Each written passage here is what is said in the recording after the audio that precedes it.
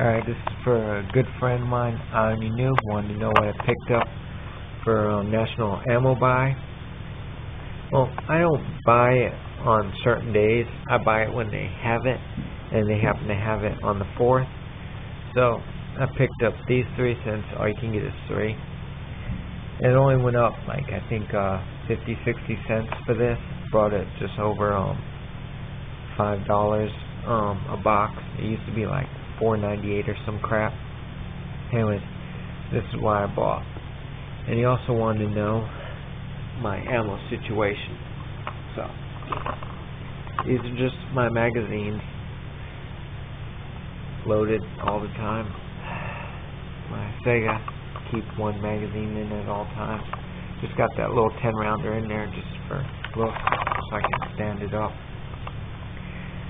I have 3 regular Sega mags, 2 SMG mags, 3 Pro mags made for an AK, and thanks to this little jobber here, I can now run AR mags. There's 4 right there, but I also have 1 magazine on my go bag. Now, this box right here, this is my 223 box.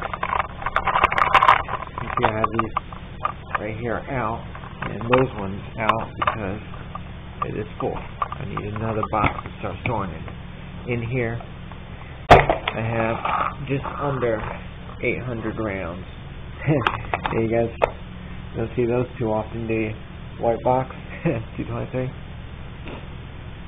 These ones here I got from a good friend, Long Train M1A. He also sent me magazine to shoot up.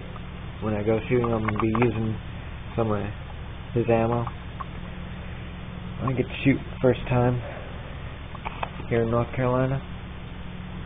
Anyways, oh wait, I think I might have room to get these bad boys in there.